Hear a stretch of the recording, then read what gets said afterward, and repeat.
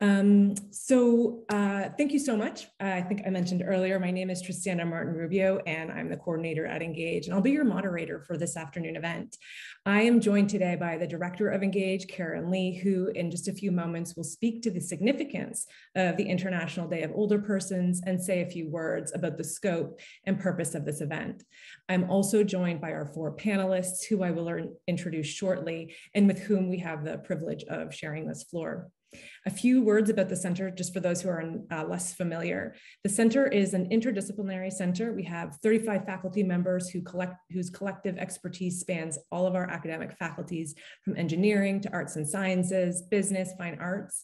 Engage brings together researchers, students, and community partners who are committed to advancing the study of aging in socially relevant ways. We do research that is interdisciplinary, which means that we promote an understanding of aging as a biological and a physical phenomenon that is nevertheless structurally situated in social, cultural, and institutional environments. We also do research that is participatory and collaborative, which just means that we work to meaningfully integrate and strengthen the perspectives, lived experiences, and diverse trajectories of older adults into our research mandate and into our activities. So I'll now pass the floor to Dr. Karen Lee, who will say a few words. Thanks, Tristana, and welcome everyone. Thank you so much for joining us today to celebrate the International Day of the Older Person. As Tristana mentioned, my name is Dr. Karen Lee. I'm the interim director of Engage, Concordia's Center for Research on Aging. Thank you all to the panelists for accepting our invitation, first and foremost, and to contribute your expertise in today's important discussion. And thank you to the audience members for your presence and your participation, and to the Engage Center for organizing this event, and a special mention to Tristana for orchestrating all of this. So October 1st, today, is the International Day of the Older Person, as you know. It's a day that was declared on December 14th, 1990 by the United Nations General Assembly to celebrate the many important contributions that older adults make and to bring attention to the specific issues that affect them, from care and social support to ageism, abuse and victimization, health and well-being, housing, poverty and income, social isolation, and the effects of extreme climate change. In particular, here in Canada, our population is aging. Older adults aged 65 and above are expected to represent close to 25% of the overall population by the year 2036. And within this scenario, Quebec has one of the fastest growing populations over the age of 65. So today's event marks an opportunity to bring special attention to the status of older adults in Quebec from a community-based perspective. We're so fortunate today to have 4 panelists to speak with us on this theme. So in order of presentation, we'll have Mr. Philippe Poirier-Monette of FADOC, Mr. Enoji Mzilikazi, who's the past president of the Council for Black Aging Montreal and currently an engaged governing board member. We have Ms. Ruth Pelletier of Seniors Action Quebec, and currently serving as a member of the Engage Advisory Board. And finally, Ms. Yvonne Sam, who's a member of the board of the Council for Black Aging in Montreal. So each panelist will be introduced in more detail shortly, and each person will bring their professional and personal insights and narratives to bear on the heterogeneous needs, interests, and contributions of older adults in Quebec, and contributions they make to their own communities and to society, to the specific systematic and attitudinal challenges they may face, and to explore the unique qualities and resources older adults can bring to social justice causes and solidarity building practices. So in this way, the panel discussion aims to both recognize the challenges faced by older adults posed to them by limitations on their autonomy and well-being, but importantly also to recognize older adults as experts in their own knowledge and social contributors to public and community health. Thank you again for joining us. I very much look forward to hearing the conversation that will follow. And so now I'll turn the mic over to Tristana, who will introduce our first panelist. Thank you. Thank you so much, Karen. Right before we introduce the first panelist, I just want to take a few moments to say a few words about how this webinar will go and how, as members of the audience, you can participate. In just a few minutes, we'll start with each of the panel presentations. There are 4. Each panelist will present their work and speak for about 12 minutes. Following their presentations, we'll open up the second half of this event to the floor for questions from the audience and discussion among the panelists. We invite you and encourage you to submit your questions, your comments, any reflections you have, anything that comes to mind in the chat function at the bottom of your screen. Please feel encouraged to submit those questions and comments as they come up for you and at any point during the course of the event. And we also encourage you to use social media beyond this Zoom webinar. And you can do that by following us on Twitter or tweeting at us at engage_CU. And so finally, this talk, you may have noticed, is being recorded, and the recording will be archived on the Concordia University YouTube channel. The recording will only include footage of panelists, the director and myself speaking, and any questions that you have that you drop into the chat box will remain anonymous. So with that, it is my pleasure to introduce our first panelist, Philippe Poiret. Let me remove spotlight. Philippe Poiret-Monet has a BA in economics and politics from the University of Montreal. He's worked at the Federation of Quebec University Students, and Mr. Poiret-Monet is currently the collective rights advisor for FADOC, Fédération de l'âge dehors du Québec, the largest organization in Canada serving older adults. He is responsible for government relations and public affairs of the body. The floor is yours. Thank you, Tristana. First of all, I want to thank the organization for this invitation. It's always a pleasure to talk about the situation of seniors in Quebec. So just briefly, I present the reason FADOC. The Réseau FADOC is the largest senior network in Canada with more than 500,000 members. We bring together and represent people age 50 and over with the goal to maintaining and improving their quality of life. So the network defends, promote their rights, celebrate their contribution to society, and provides support with programs, services, and leisure, cultural, sports, and outdoor activities. So I'm in charge of the governmental relation for our organization. To do so, I'm in touch with ministers, MPs at the provincial and federal level. We are a bottom-up organization, so we bring the claims of our members and try to convince the elected members of the parliament, as well as the civil servant, to take action that can improve the life of seniors in Quebec. We make recommendations, like when we write a brief about a specific bill. We participate to any consultation on any subject that can touch seniors. We also take position in the media to bring attention on certain issues. For example, during the first and second wave of the pandemic, we were weekly in touch with the Minister of Senior, Marguerite Blais, and we were almost every day in the media.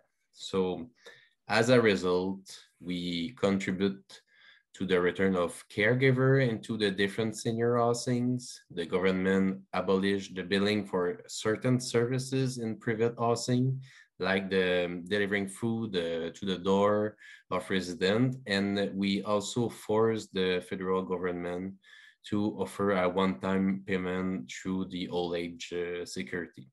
It was a small amount, but you know, we make pressure on them, and they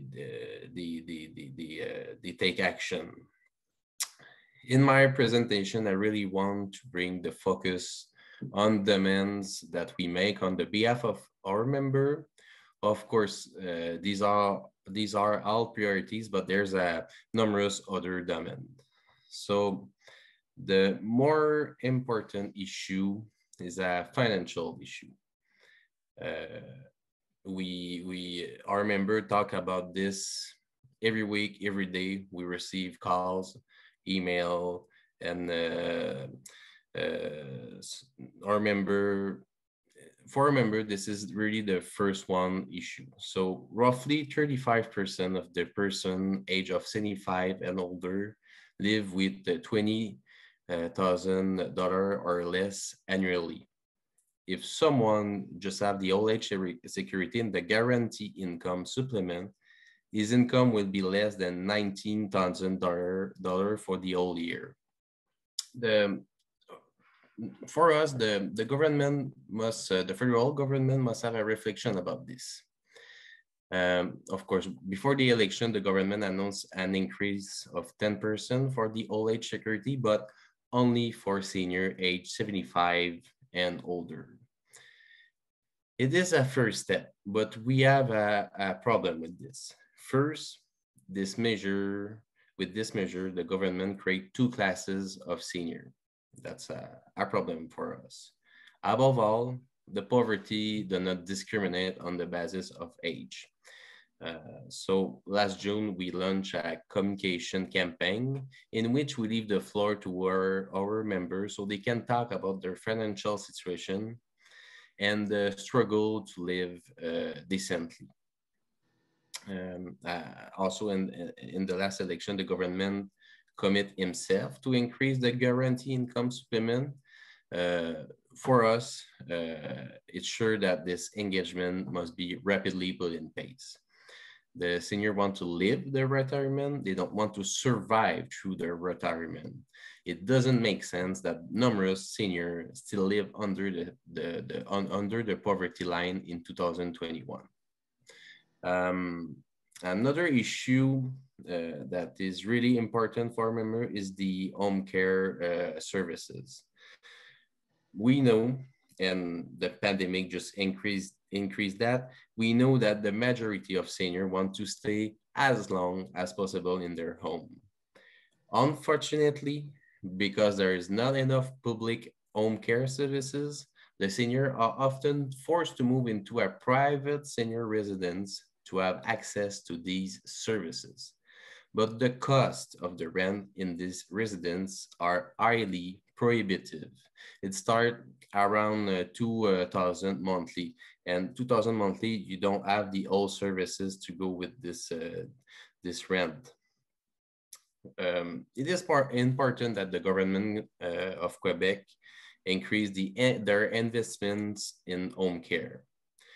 Actually, Quebec invests 1.3% of their GDP in home care services, but the mean into the Organization for Economic Cooperation and Development is 1.7% of GDP invested. So we have a long way to go to have the equal investments.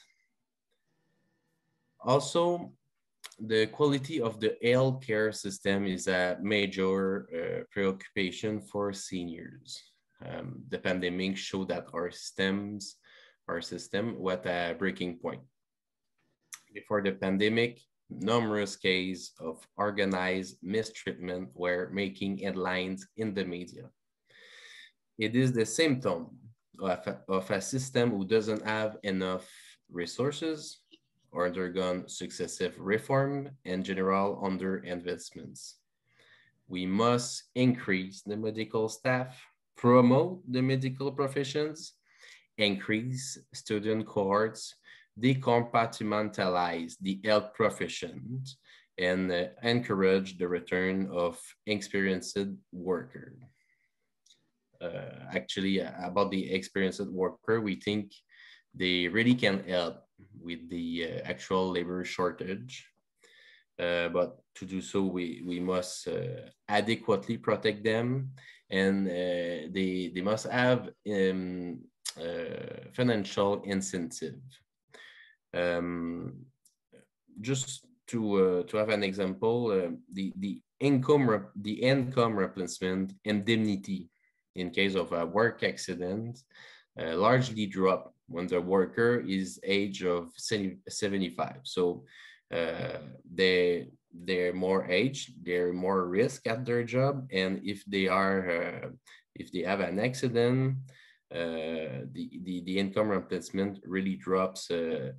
I think past 3 or 4 years to have this indemnity, the indemnity is completely cut. So the worker have to relate on different other source of revenue. We think both the government must encourage and not discourage experienced worker to keep working. So first of all, the federal government must increase the exemption of annual employment and self-employment income, because the beneficiaries of guaranteed income supplement suffer from important cuts when they work. So for us, they have to make exemption for employment work and to increase these exemption. Also, to encourage experienced worker, board government have to put in place tax credit for experienced worker. Ageism, social exclusion, and mistreatment also a worrying issue. We witnessed numerous ageist gesture toward the pandemic, especially in the first two waves. But ageism is always have been always present. And for an example, experienced workers are less likely to find a job, and the prejudice toward seniors are frequent. We think that seniors are not enough considered into the public issue. Moreover, both government must put in place several legislative modifications to enhance the protection of seniors against mistreatment and abuse. There's actually a bill presented by the government of Quebec to re-examine the act to fight mistreatment of seniors. And the Réseau FADOC participate to the consultation. We were yesterday in the parliamentary consultation. We have a discussion with minister and opposition. So we are really hopeful about this process, but we still need to see which changes will be proposed at the end of the day. So I want to thank you all for listening to me, and I leave the floor to my colleagues. Thank you so much, Philippe. We'll now turn to our next speaker, Mr. Oji Mzilikazi. Mr. Mzilikazi is a former president of the Council for Black Aging Community of Montreal from 2018 to 2020, Montreal's largest English-speaking seniors organization established since 1986, and the author of Shards of Glass. He also sits on the Engage Governing Board as the Center's community representative. Welcome, Mr. Mzilikazi.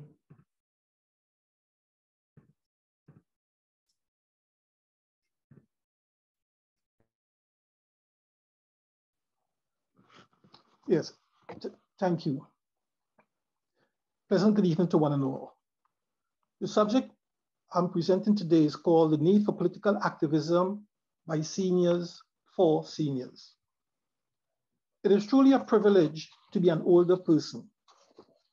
Rising early, decades of hustle and bustle to and from work, the inherent responsibilities and juggling that comes with having and raising a family, having to bundle up, trudge through snow, shovel out vehicles to go to work, are more or less a thing of the past. To be an older person is to be free to enjoy leisure, do nothing, do things at one's own pace, pursue childhood dreams, walk new paths, rediscover self. There is liberation and empowerment in being an older person. Still, older persons inevitably find themselves having to reconcile with the long-established, accepted pronouncements. Better yet, myths about aging and the realities of aging. For many, aging as golden years, one of comfort, aging gracefully, reaching a ripe old age, and even age bringing reason, belie aging hydra-headed issues that affect pocketbooks, physical and mental health, quality of life, and the ability to maintain for as long as possible autonomy and independence at home. Those hydra-headed issues are precisely why I suggest the need for political activism by us. I know it's a tall order. After the voting, putting in 30 to 40 years of nonstop work, tiredness is to be expected. It's hard to recruit persons. Ask them to dust off their battle fatigues and be engaged, no pun intended, with justified physical and or mental exhaustion. Not to mention being hobbled by health issues. Plus, some older persons took early retirements because they want to do absolutely nothing. Nonetheless, regardless of education, religion, politics, language group, race, ethnicity, status, class, gender identification, sexuality, or health, older persons have aging and its inherent complexities as a common denominator, as a common challenge, verily a common foe. 17 years ago, December 2004, Statistics Canada released a report that stated, and I quote, "Canada has changed from a high fertility society where women had many children during their lives to a low fertility society where women are having fewer children overall and at increasingly older ages," end quote. Predicted, with the current birth rate, in 25 years, the population of seniors 65 and older could be more than double the number of children under 15. Per a 2010 Canadian parliamentary report, and I quote, "A birth rate that is below replacement level over the long term would make the government's current fiscal structure not sustainable. If it continues its downward trend, there would have to be a sharp rise in taxes and major cuts to government services," end quote. Major cuts could very well include pensions, that is already a paltry sum. The last census data shows for the first time in Canadian history, there are more people over the age of 65 than there are under the age of 15. Where am I going with this, you might ask? As it stands, Canada do not have a sizable enough young and taxable population to ensure the needs of its ever-increasing older citizens are going to be met. This should concern all of us. Taxes pay salaries. Tax dollars pay for services. Governments, towns, cities, municipalities need jobs, need workers, need a large tax base to fund, provide the financial resources to deliver services, to adequately service the basic needs of the population. The lack of jobs cannot but engender fiscal restrictions and cuts to services, including those for seniors. We live in a global marketplace. What defines success in this arena? Competitiveness. In pursuit of same, governments secured free trade agreements and big business outsourced jobs. Aside from cheaper, not necessarily durable goods, globalization and outsourcing have been disastrous for Western economies. Entire labor-intensive industries, millions of jobs were apportioned to countries with less developed economies, an abundant supply of cheap labor, and very weak to no worker and environmental protection laws. The result? Employment scarcity, the lack of jobs at home, governments not having a large enough tax base to adequately service citizens. Is it any wonder municipalities have resorted to enacting numerous bylaws to facilitate tickets and fines? fines that have increased substantially. Factor in the proliferation of artificial intelligence, AI technologies, computerization, automation, innovative and information technologies, and ancillary industries. For all the advantages, they are not job creators. They eliminate the need for human bodies. They eliminate jobs. Thanks to education, health science and nutrition, technologies, pharmaceutical companies, medical professionals, and medicine, humankind are living longer lives. While that is all great and wonderful, it costs more to live longer. Aside from healthcare costs that keep rising and annual inflation that takes a chunk out of one's pocket, longer lives mean a person can outlive their retirement savings. Given the travails that come with aging, long-term care might be inevitable. Progeny, children might not be able to physically and/or financially contribute to one's support or willing to do so. As study after study have shown, confirmed and reconfirmed, poverty rates among the elderly exceedingly high. Poverty impacts self-esteem. Poverty spurs depression, prompts self-isolation, social isolation, loneliness. As much as there are persons who enjoy being alone without being lonely, humankind is overwhelmingly social by nature. Humans have an innate need for company. Work and the socialization arising from its relatedness expose one to a wide and varied social network, having friends, company. One of the inevitable consequences of retirement is the factoring of bonds, reduction of one's social network, diminished or lost in touch with co-workers, acquaintances, even friends. The reduction of one's social network, when combined with illness or hospitalization of a spouse or life partner, bereavement, divorce or separation after 100 years, retirement unpreparedness, money problems, low pension payments, ill health, reduced mobility, pricey medication, feelings of worthlessness after a life of work, productivity, and contribution can devastate financially, mentally, and emotionally, precipitate self-isolation, social isolation, and inevitably loneliness. Let me be clear. While social isolation and loneliness are often lumped together, there is a difference between isolation and loneliness. One can experience one and not the other. One can have lots of friends and acquaintances, close and strong connections, and still feel lonely. That aside, social isolation and loneliness impact health and well-being. Loneliness is linked to increased mental health issues, depression, alcohol and prescription drug abuse, personal care neglect, poor eating habits, increased risk of chronic health issues such as diabetes, and even early death. A British study found loneliness and social isolation were risk factors for coronary heart disease and stroke. Research shows Canada's elderly population is growing increasingly lonely and isolated. As a society, as an aged community, we ought not to. We cannot afford to sit and wait for the government to come up with strategies to improve the quality of life for older persons, combat social isolation, loneliness, minimize poverty. Older persons must be proactive. We must do our part.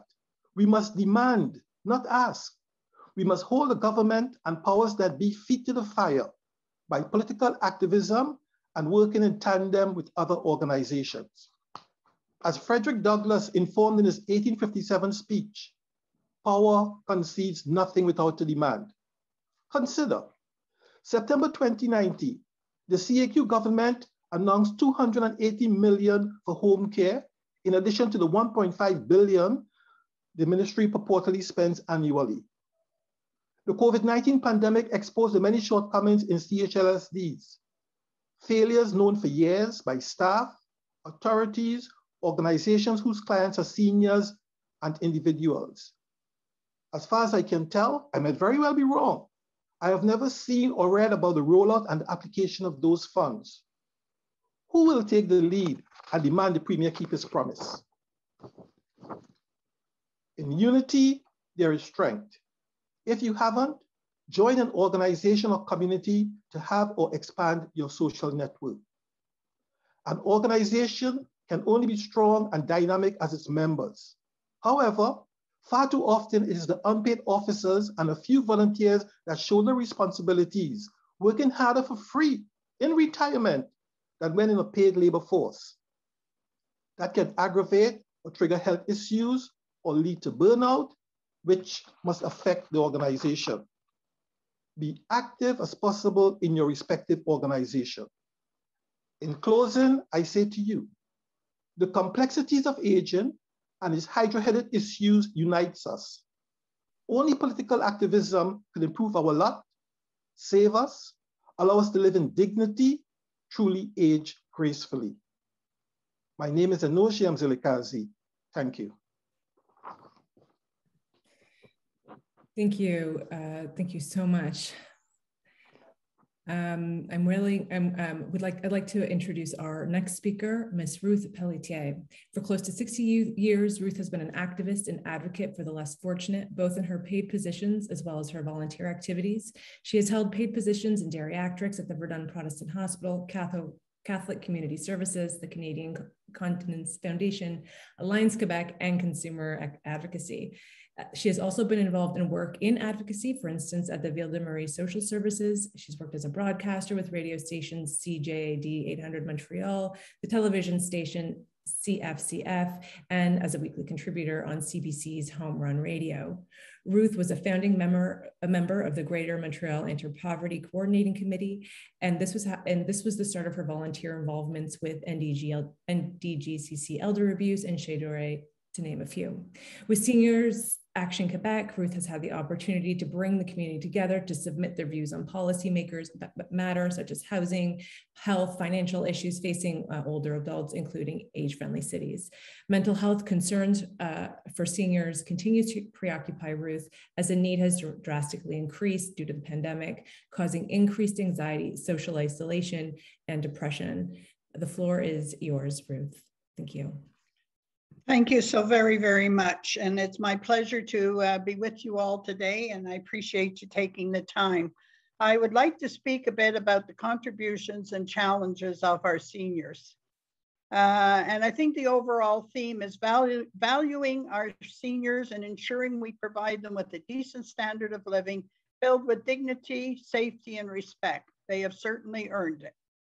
I'd like to do a little bit about the background of seniors. Back in the 40s, 50s, and 60s, and you may say, Ruth, why are you going so far back? Well, the 40s, that means the senior is about 81 years old today. So that's not that old. We have seniors that are living well into their 90s. Their contributions were husbands and sons fought in the war. Women had many children to help with on the farm. Younger daughters received very little education because they stayed home and took care of the younger siblings. Sons who were too young to go to war worked on the farm. So life had its challenges. Also, it's important to remember that they did not have the conveniences that we have today. Vacuum cleaners, electric stoves, clothes dryers, lawn mowers.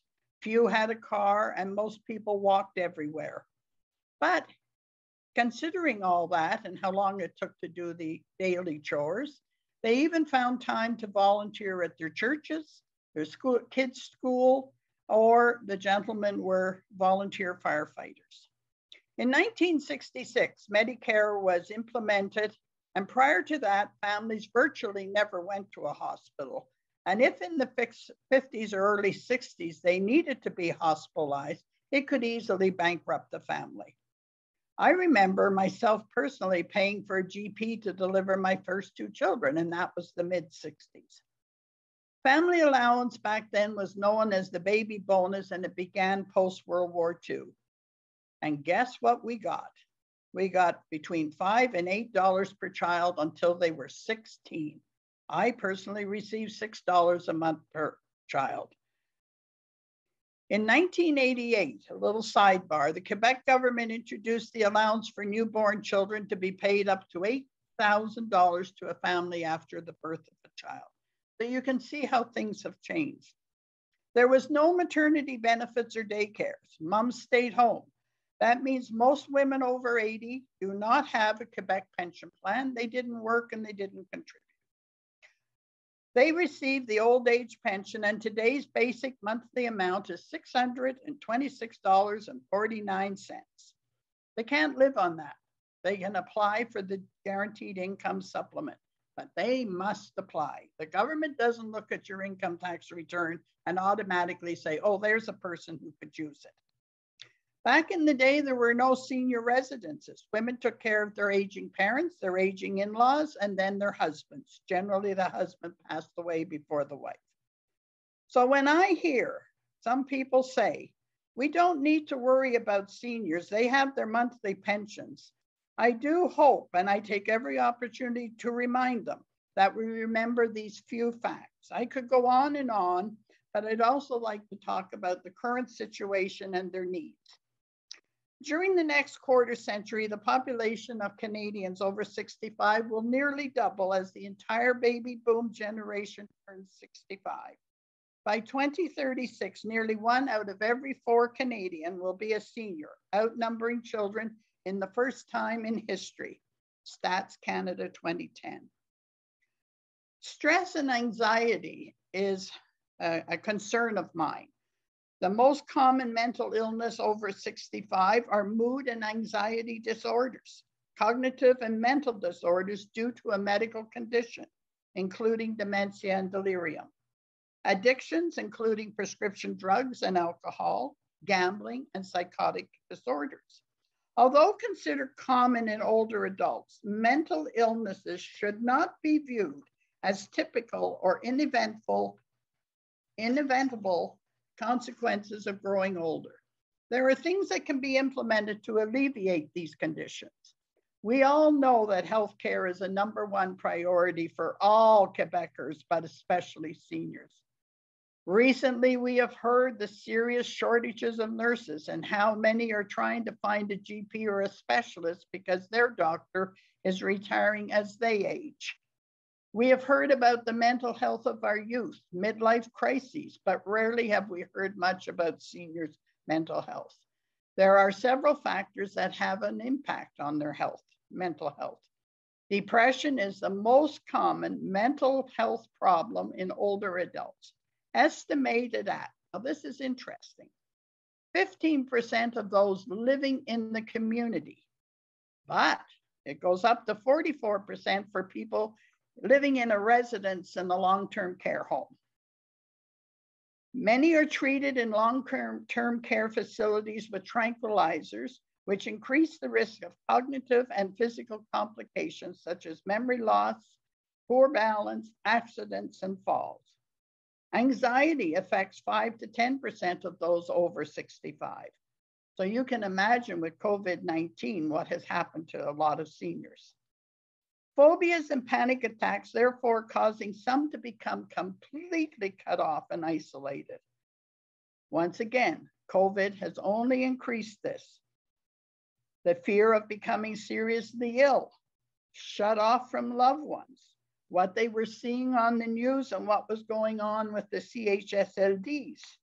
And if they were ill and waiting to be treated at the hospital and afraid to go, or the doctors weren't taking them, their anxiety only increased.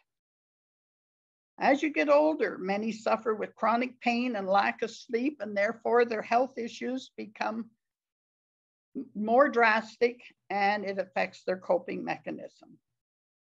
As Philip and Auger mentioned earlier, the limited financial resources prevent seniors from participating in organized activities. Taking a membership with an organization limits their opportunities to build social networks. Poor housing options have a definite impact on one's health. Asbestos, old buildings, dust, dirt, lung disease. We saw in Montreal North how low-income families were packed together and the impact it had if one got ill with COVID. The overall impact of the cost of living, or the increased cost of living on items such as nutrition, social participation, medication, oral health, can be drastic for a senior. Solutions. Governments need to take concrete actions to ensure that we have sufficient healthcare professionals working in all aspects of our healthcare system. Special attention needs to be given to the CHSLDs and private senior residences. This includes lowering the ratio of, I'm sorry, somebody talking? Oh, Kenzie can get from here. This includes lowering the ratio of patients to staff, better working conditions to include adequate hours of employment and a competitive hourly wage. We should not have any senior so worried to enter these establishments that if they live there, they are putting themselves at risk. Ensure inspections and accreditation visits are truly a surprise. No warning, no phone calls saying we're going to be coming Thursday at 3 o'clock. Safety and security, proper nutrition and cleanliness must be the absolute essential. Adequate monthly pension so individuals can live and not just exist. We have been talking about a guaranteed annual income for many decades. Perhaps its time has come, but at a decent amount, because if not, we will continue to play catch up. Elderly poverty rates tend to be higher amongst women over 75. Particularly widows, and because it's linked to employment history. The basic standard of living in Canada is $18,000 for a single person. 15% of elderly live in poverty. Another solution, encourage 20 to 30% of all new development designed to provide affordable housing for seniors and families. Intergenerational projects work well for both sectors. More accessible and affordable housing is essential, and we need a variety of them, not one size fits all. Encourage governments to continue for as long as possible to expand its rebate programs to assist seniors to remain in their home if possible for as long as possible. It'll be cheaper on the system and the seniors will have a better quality of life. We need services such as painting, snow removal, grass cutting, outdoor work, pressure washing of terraces, etc. If it's not feasible for a senior to remain in their home, then we must provide a safe, well-staffed home for our seniors. Time to change our culture. It should not be placing our senior. It should be moving to a different home with additional services to improve the quality of life for our seniors. Society, staff need to begin to look at it this way. Provide support tax rebates to adult children who take care of their parents and expand them. Index the old age cost of living. Just over a year ago, I received a big 61 cents. Next July, we're going to receive 10%, but only for 75 and over. Why? This amounts to approximately $744 annually. Yet we all know and experience rent, food, clothes, medication has all been increased. We appreciate the gesture, but once again, we're playing catch up. Increase the annual amount a senior is entitled to earn while receiving the guaranteed income supplement. I work very hard on the seniors committee with my MP to at least get us the $5,000, which is great. It's a benefit. But seniors will remain involved. They will be participating in society. Out of that, they will pay tax on it. And the money will go back into the economy because they're going to use it to replace appliances, buy winter boots, a winter coat, new glasses, dental work, and if they need any kind of medical apparatus, should they have any disability. Somebody did mention earlier, I'm not sure if it was Fraud or OJ, Philip or OJ, fraud and abuse of all kinds. We must have tougher laws to enforce and bring scams and fraud under control. No form of abuse, physical, psychological, financial, has any place in our society.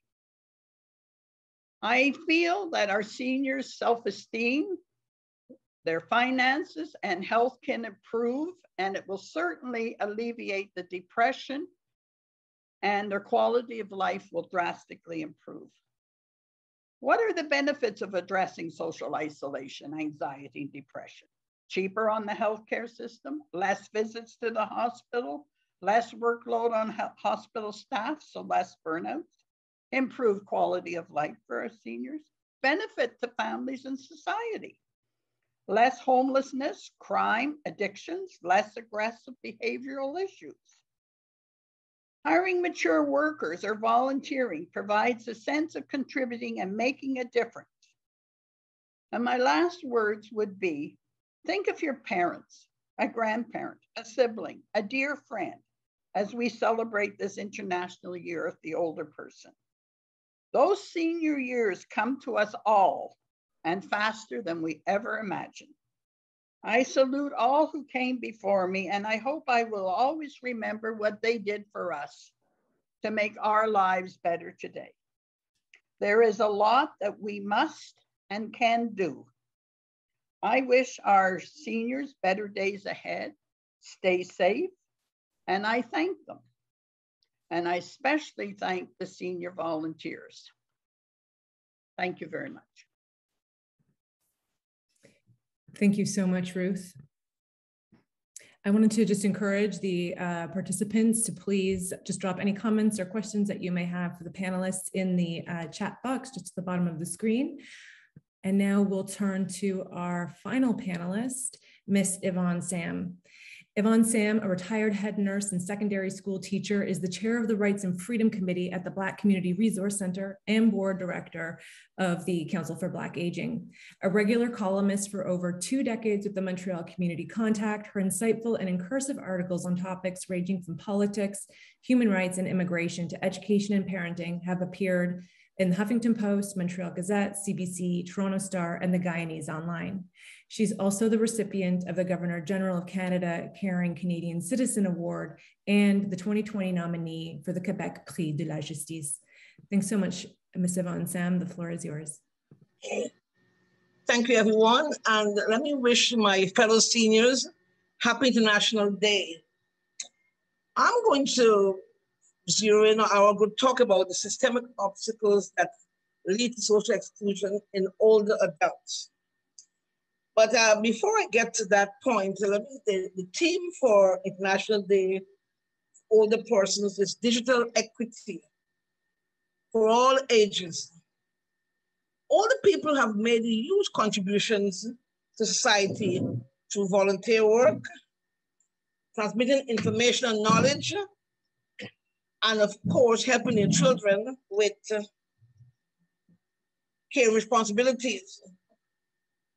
Before I get into the crux, let me define what social exclusion really is. It's a multi-dimensional process through which individual or groups are excluded from facilities, benefits, and opportunities that others enjoy. Such exclusion only serves to reduce the opportunities to productively contribute to society. We are currently experiencing historical moments with unprecedented challenges brought on by COVID.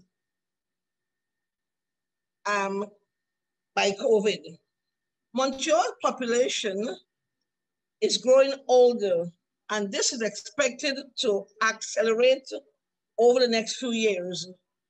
According to Stats Canada, in 2016, there were 323,600 Montrealers age 65 or over.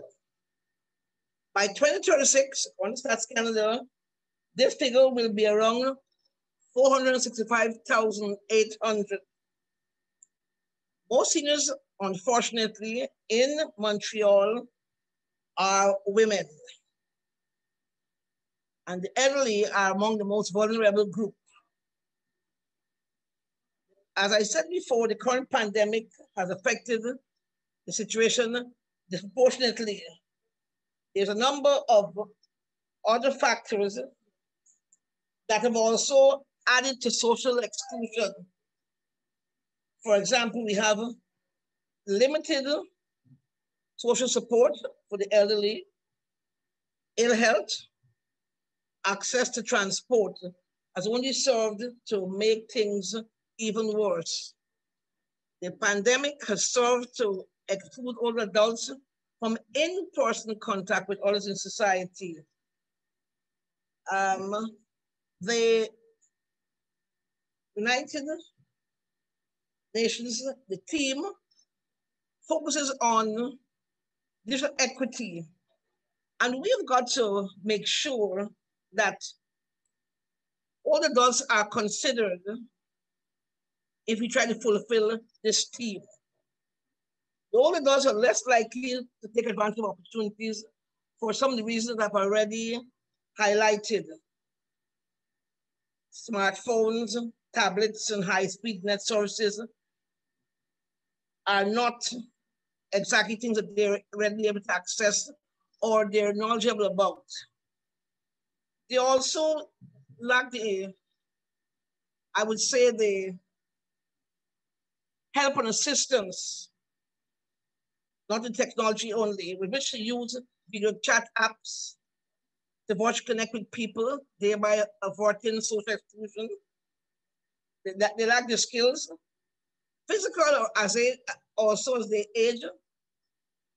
Physical and cognitive limitations may prevent seniors, especially in long-term care facilities, from being able to use communication technologies on their own without any form of assistance from others. This non-participation further aggravates the situation during the times as such when physical distancing has become imperative. Another factor is that most of the tech-savvy people who can assist the seniors, for example, in the stores, helplines, are young people who are impatient with the older adults, or they speed through the process with sort of high-tech explanations that the senior cannot grasp or know how to make use of it. This has got to be addressed. There are some seniors who are quite able to make use of information technology, communication devices, except that they're not being given the opportunity per se, in the sense that the government has made a focus of their, I would say not their mandate per se, but make it part of their right to respect to the older persons, so that they can make a meaningful participation and thereby live up to the theme of the United Nations International Day of Older Persons. We live in a digital age, and digital equity is necessary for access for everything.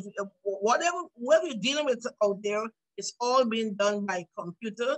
Thereby, we have to equip our seniors, those who are able and those who are capable, with the necessary tools to be able to function and participate in a productive society.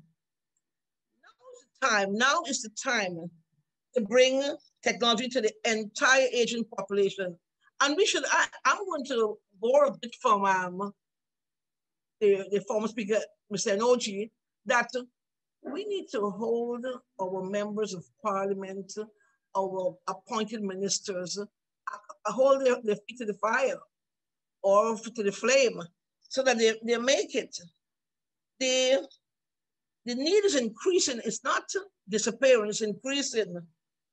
Older adults can learn technology, but it must be adapted for them and made accessible. If not, social exclusion and loneliness are going to become, in the short run, a major risk factor that's going to affect the health outcome. So while we're fighting the pandemic, or maybe when we conquer the pandemic, we'll have another one to fight.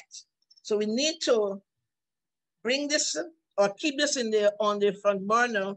It doesn't disappear. Awareness must be raised of the medical and health impact of social isolation and exclusion. among our older adults. It must be addressed. And the healthcare system or Ministry of Health, it must start from now to begin the process of developing methods to counteract, to identify and counteract the social exclusion in older adults. We cannot allow, I would say we must not allow the older person to slip into oblivion in the manner in which it's taking place. We cannot allow that. We must make technology accessible to them. We must make those who teach them the technology accessible to them also. And whatever factor may hinder them from making this possible, we should address. If not, we perpetually live in a province of crisis, with one after the other. The young people we should appeal to them that if they're the ones who are going to bring their knowledge to the older adults, that they do so in a manner which they can understand and which they can gain benefit from. If that means changing their style, if that means also making them aware and so that they can modify their modus operandi, then so be it. We can't allow, as I said before, we cannot allow old adults to go the way things are going. So I asked at this International Day of the Seniors, and the theme being digital equity for all ages, be observed, be remembered, and be followed, so that the elderly or the old adult can make a meaningful participation in our society, which is already in disarray, and they can do so. Thank you all for listening.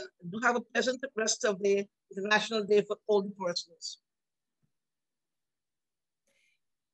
Thank you so much, Ms. Sam. So we'll now turn away from the presentations and towards a question and answer period. And I'm going to invite all of our panelists to unmute themselves and open up their videos and to start start this period. Oops, Makazi. Welcome, Philippe. I wanted to encourage everyone to pose their questions in the chat box below. And while we're waiting for, as the questions start coming in, I'll get Ruth here too, add Ruth. There we go. There we are. As we're waiting for the questions to come in, I thought could maybe just begin by posing a rather large question to each of you. Well, first of all, thank you for your incredible, informative and fiery presentations and for joining us again in the celebration of International Day of the Older Person. And so in light of the sort of celebratory nature of this panel and of the day, I wanted to, when I was hearing each of your unique presentations, I wanted to pose to each of the panelists, what does the day mean for you? If you are an older person, what does the day mean for you? And if you're not, then also you know, feel free to respond to that question. And maybe I'll also pose this question to the audience as well. Feel free to just drop your answers into the chat. Does someone want to get us started? I know it's always hard to go first. What the day means to me, I'm not going to say the day, the theme. As I was pondering on as I wrote, I think we needed to, particularly the part that I spoke about, with the young people who are tasked with teaching the seniors, if they can perhaps listen to what we have to say, because I know that I had to get some teaching, some tuition from my younger son. I could tell you it was no walk in the park, because they come over you and they fix it. They fix the problem. You don't even know. Not time taken to say, well, you do this, then you can move that over there, and then you take this here, you put that in. Oh, no, no, no, no. That time is not there. So I saw it as an opportunity to bring this awareness to some people, because there's a lot of seniors who want to learn, but unfortunately, the teacher is not, the mismarriage between teacher and student. And that needs to be addressed, because not everyone can teach. All adults is not going to learn in the same manner as the young adults or that. So we need to bring this message home to the young ones. If technological communication is the face of the future, then we've got to be very careful who takes us into the future and how they take us into the future.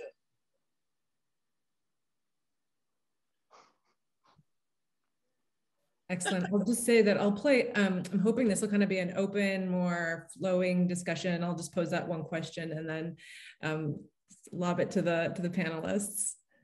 Thank you so much, Ms. Sam.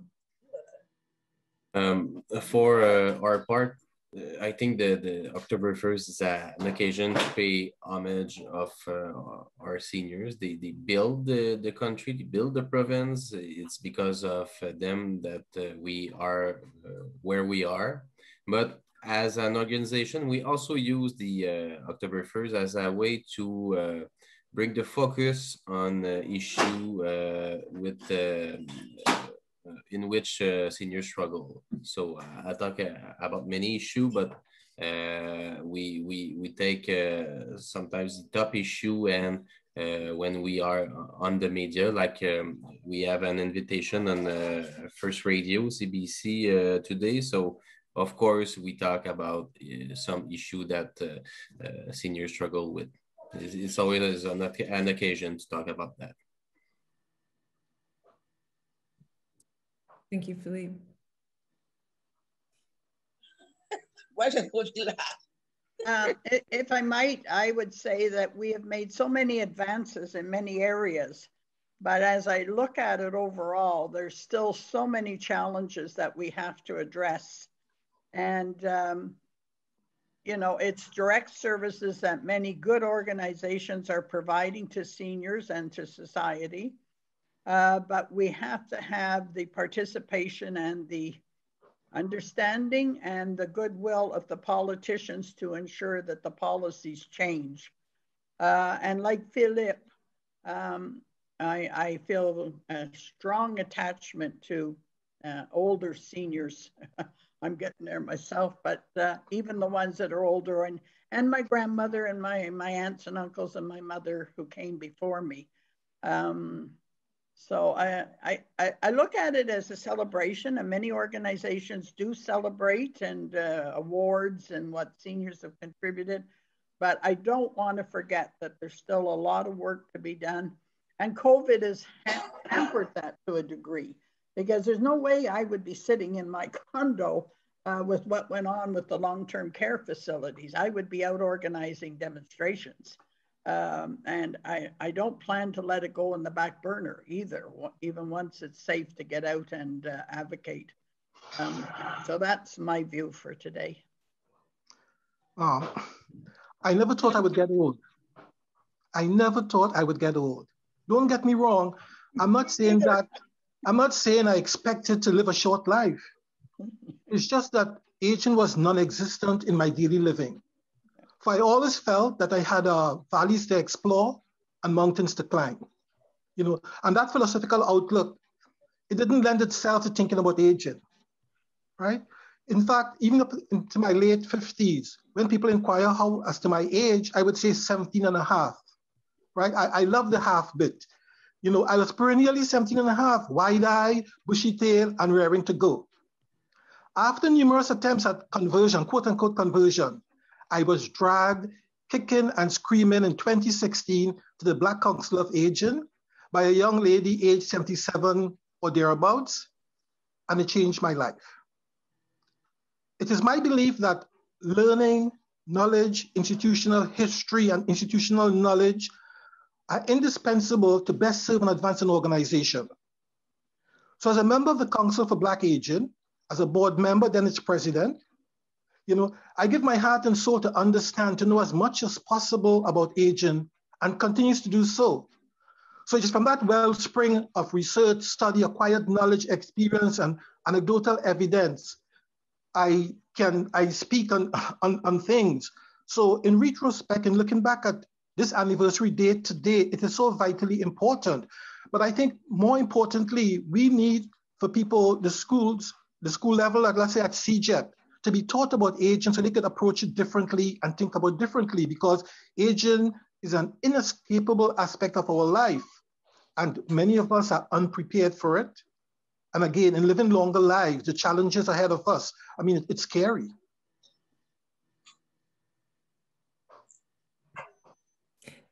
Thank you so much, Inoji. And I have a question to ask.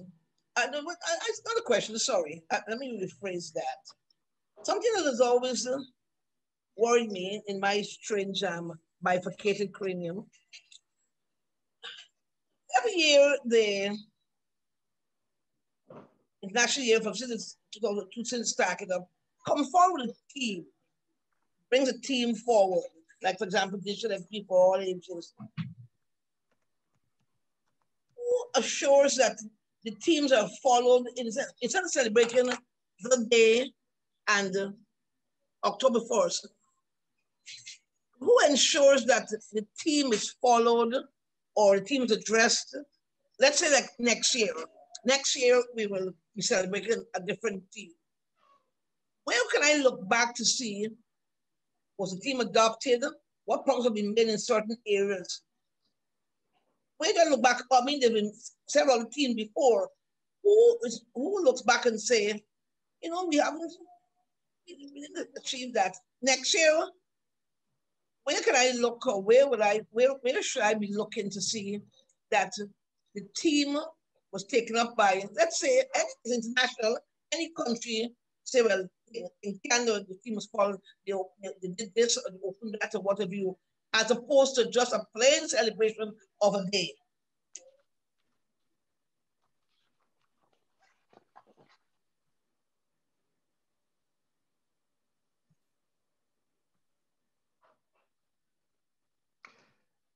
If I may, I believe the teams are just guidelines, but you can adjust it to your environment, whatever you choose to do in your manner of celebration of that day, of observance of that day. Okay, additional equity, all ages. Well, I brought forward the fact that older persons should have access because of the systemic obstacles that they would face. Where will I look next year to say that I've adapted it, as you said, I've adapted it? Yes, sure. Every country has adapted differently, but some countries don't have facilities to adapt it as readily or in the manner which maybe Canada has as opposed to a third world country. But I'm saying next year, when it comes up, where would any progress made, or anyone who took it up and effected it, where would I be able to see that?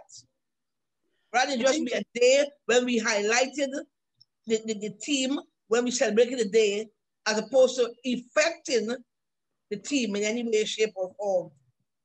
I think one thing you can do, Yvonne, is that many organizations have newsletters, and you can be put on their mailing list, because I received many invitations to do something today and participate. So, I would strongly suggest people get involved with an organization in their community and get on mailing lists. And you will see what each one is doing. Team, I'm talking about the team, the team. Well, the theme is what the organizations make of it, and that depends on the input and the feeding in that seniors who are participating give them. I wanted to just refer us to the chat box. We have a comment here just saying, championing your point, Ms. Sam, these are very, very important questions, that it's important to have actions following the themes so that we can really celebrate the advancements.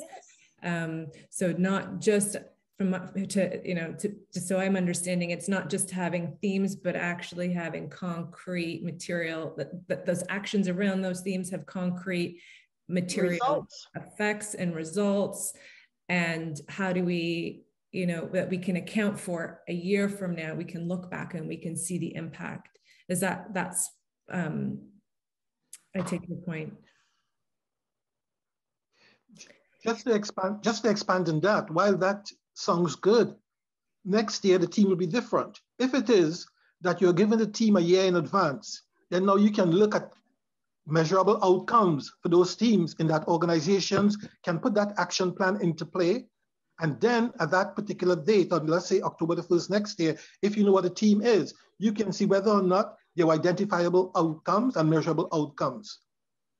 So even if you do that follow-up now, next year the team changes. Wait, no, second, don't get it wrong. I'm not talking about follow-up. I'm saying this is International Day. I'm saying not necessarily Canada. Please don't, or Montreal per se. Country have taken up team, not necessarily today's team even or this year's team, previous teams. Where have we gone with that? You know, that's just. If I think we have some audience who have questions. Sure, we can turn to the first audience questions that kind of touches on a point that Enoji spoke to a little bit earlier. And I'm just going to pull it up. This person says that I'm very curious, the term senior or older person or aging person, these terms of reference to categorize us are really as we really get older. There's not one term I've heard of that all older people prefer as a category. What do you think of all of these terms? Do you have a preference and why?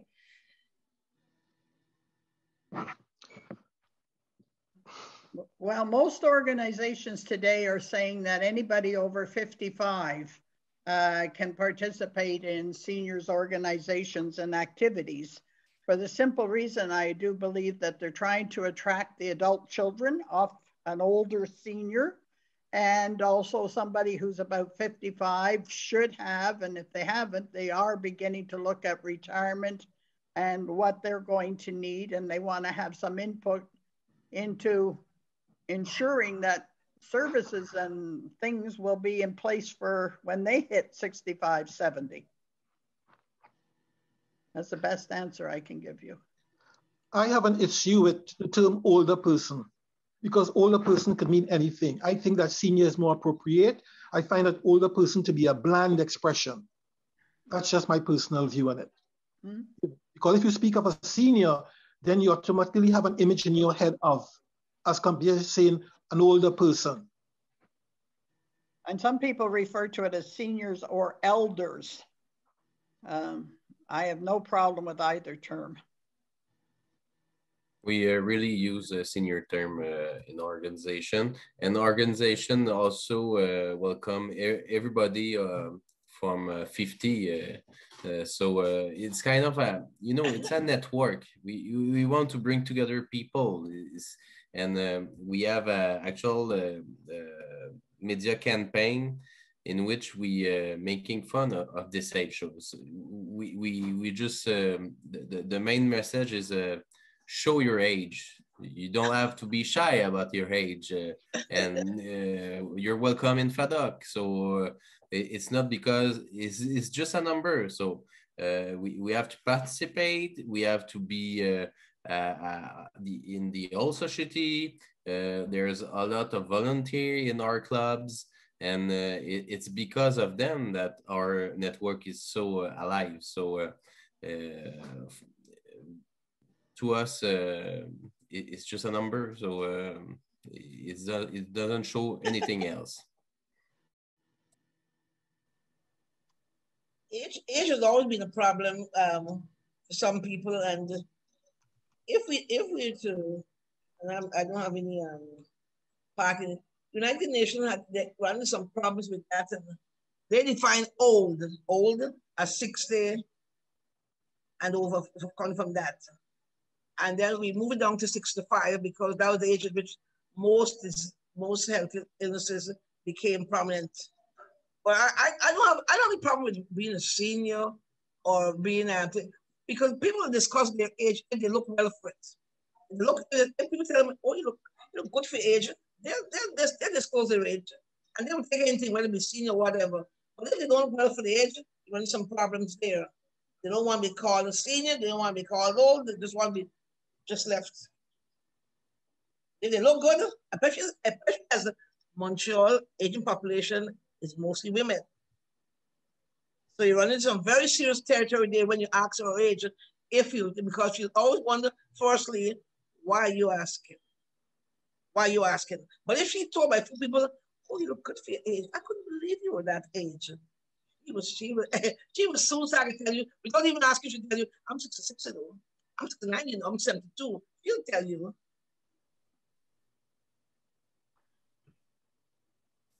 Thank you, Ms. Sam. I'm just noticing that a couple people have their hands up, and I'm wondering if you wouldn't mind dropping your comments or your questions just in the chat box. We have a number of questions that are coming in, a number of comments that are coming in, and I'm trying to get through them in the order in which we're receiving them. Then I have another question for the panelists. The question is, so this sort of a question comes out of some themes that came out of Philippe's talk and the talks of others as well. Specifically, what incentives and training may we give to younger people and society as a whole to provide digital learning for seniors who need it?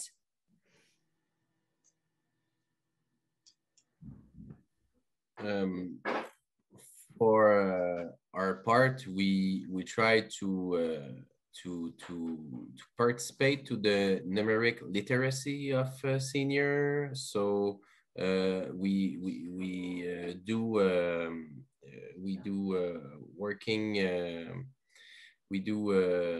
call that the atelier FADOC. So it can be just to use a tablet, iPad. It can be to use a PC or anything else, but for us it is important to try to encourage that. So, but also there's numerous issue that can be solved by our government. We know that the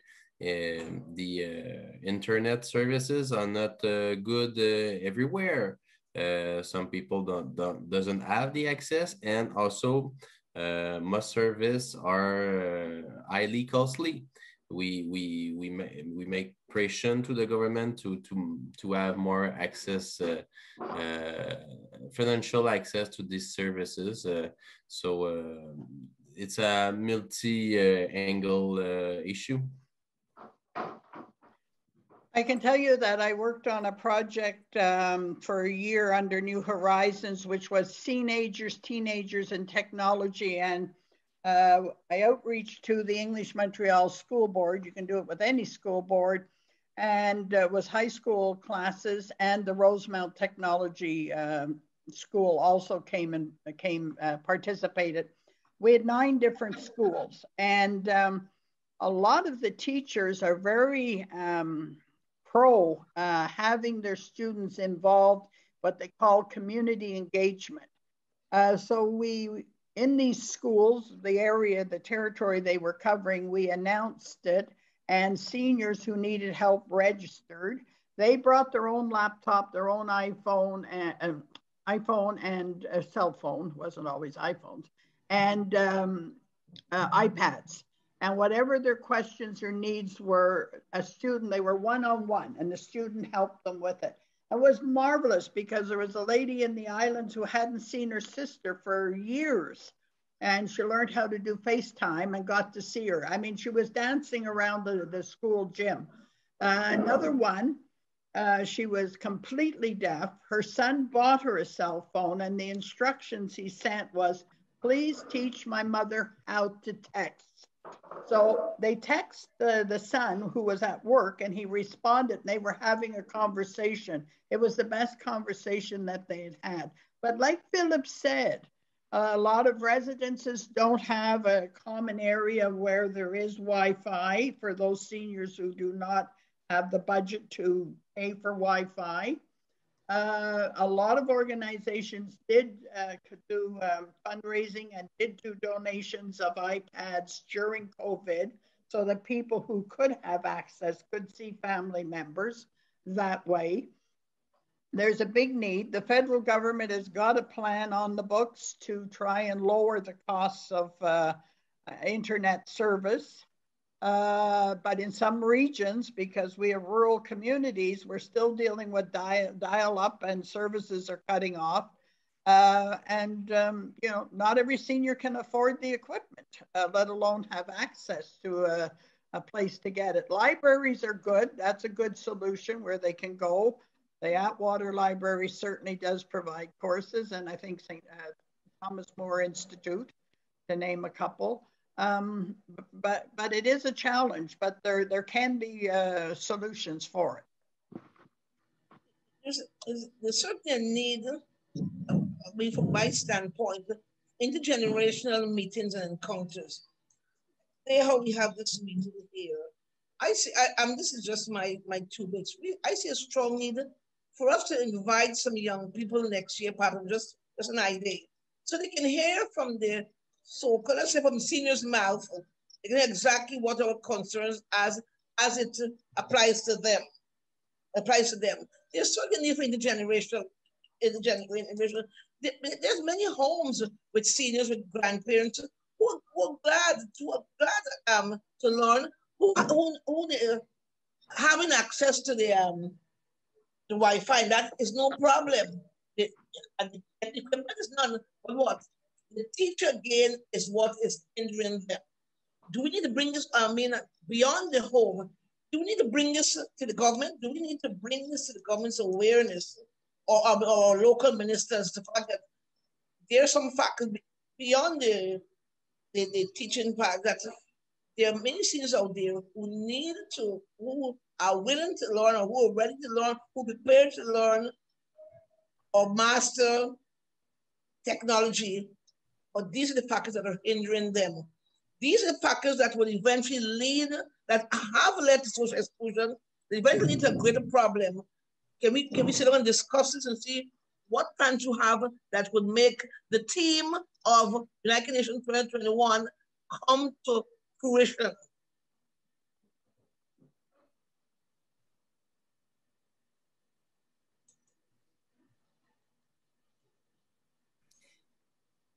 Anandi, would you like to add anything? No, Ruth said it best, you know, this is what we need to do, you know, liaise with the schools, and you can have that sort of information technology exchange intergenerational thing, you know. If more organizations do that, then you can have your membership, you know, get that technological knowledge to assist themselves. Just have a thematic comment in the chat. This person says, I'm a youngish person. We are here and we are listening. We love to hear from you and we love to have your feedback.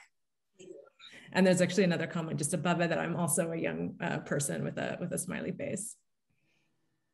There's quite a few questions coming in here. So I'm gonna, if it's okay with the panelists, I'll move to the next question. This question asks, as someone looking to do community outreach to older adults, what advice would you have with regards to the need to have programs focused on health and wellness? As well, does governmental assistance exist for the prevention of chronic disease? Well, I certainly would be very comfortable in answering, you know, people, how can they do outreach with seniors? Seniors Action Quebec had a marvelous 3-year project under Employment Skills and Development Canada federal grant. And it was to address social isolation and how did you find seniors who were socially isolated? And we had approximately 5 partners. We worked with the African Canadian Prevention Development Network, the Black community in Montreal, Gaspé, Côte-Nord, which is Baie-Comeau-Sept-Îles, and I'm trying to remember the other one. It might have been Outaouais. I'm forgetting right at the moment. Anyway, there's some serious, there's concerns. You can't just, you know, because I want to do good, just go and do it. I think there has to be parameters in which everybody is very aware of. We did not, and we had the project, we hired some people. Volunteers were trained. Volunteers were given a police check because they were going to people's doors. You wanted to know who was approaching seniors. You can, easy ways is if you have a connection with your local church, you have a connection with an organization in your community, perhaps a CLSC, and you could tell them that you're interested. But I would strongly suggest the best way to do this kind of work is to join an organization, a duly official organization, not just go off as a person, unless you want to act as a neighbor and you start having a chat and you get to know the person, because you know, you can go into Tim's or McDonald's when it's safe and you'll see a cluster of them gathering together. That's their social outing. Some organizations even years ago would make a casserole and show up at supper time and say, I've made a casserole, I'm all by myself. Would you mind if we shared it? Some people make connections at the park with a dog, a pet. So it's very gentle because that senior has got to learn to trust you, got to know who you are, and you also have to protect yourself as well. So I would strongly suggest the first thing is get connected with an organization and find out what is the best way. And there are government programs that funding can be made available, but it's done through organizations, not individuals. That would be my word of caution. And be friendly neighbors. Help somebody put the garbage out. Help them up the stairs. If you're strong and healthy and you can shovel those steps in the winter, those kinds of things have value.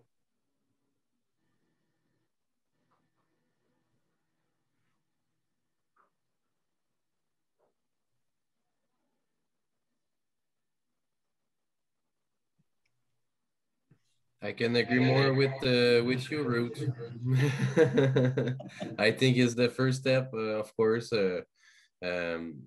If there isn't volunteers, there is many local organization that will be just swipe off the map, and senior can also implicate themselves at the municipality. Console. So there's many ways to imply, and it's and I volunteer, and you know what? I get as much back as what I ever give out. Yeah, it's a great sense of well-being. As I'm shut in here because of COVID and health concerns, and it has been my saving grace. It has kept me, and my kids might say, relatively sane, Mother. There's many persons who say to me, I didn't need an agenda for my whole career, and now that I'm retired, I need an agenda. So there's plenty way to imply yourself. Yeah. I'm just noting the time, and we're actually a little bit over time. Thank you, Ruth. That's a calendar. And unfortunately, we weren't able to get to a number of questions and comments in the chat box. So I apologize for that. I wanted to just invite any of the panelists to say some final words, or if there's a question that you specifically would really like to respond to do so. We just have probably about a minute or two left before we'll end the panel. I would like to say that I'm as far away as an email, and I was going to try to type it in. I'm not very fast. My email is ruthkathleenpelche@gmail.com, and that's the best way to get me. And if you still have questions, if I can, I will answer. Thank you, Ruth. I just want to say thanks to everyone, and also thank you for engage for the invitation. It's always a pleasure to to be there to explain what we can do as an organization. And also happy 1st October to everyone. It's an important date. Yeah, it has been fun. Yeah. Thank you, Philippe. I would like to say only political activism will improve our lot, save us, allow us to live in dignity, and truly age gracefully. Thank you. You and I have to talk. Miss Sam. What can I say? Except that let me conclude by saying I hope, sincerely hope, that what was said today in totality will be taken by somebody out there so they can reach maturity. Whether it be by organization, whether it be an individual, whether it be a young one, whether it be an old one like ourselves, that all was said today in totality will eventually be taken seriously so they can reach maturity. We're all going to get there, and the alternative is not what we want. So this concludes our panel. I want to thank each of the panelists for, of course, accepting this invitation to speak, for each of your presentations, for the time you've put into them, for the opportunity today to have learned so much from you, and for offering your invaluable perspectives and just for your generosity. So thank you to all 4 of you. I also want to thank each of the audience members for their presence and their participation in today's panel and for being with us. If you're generally interested in staying up to date on the activities and the events that are hosted by the center, I invite you to join our newsletter or to follow us on Twitter. And with that, happy International Day of the Older Person, everyone, and take good care. Thanks. Thank you. Bye, everyone. Bye, everyone. Bye.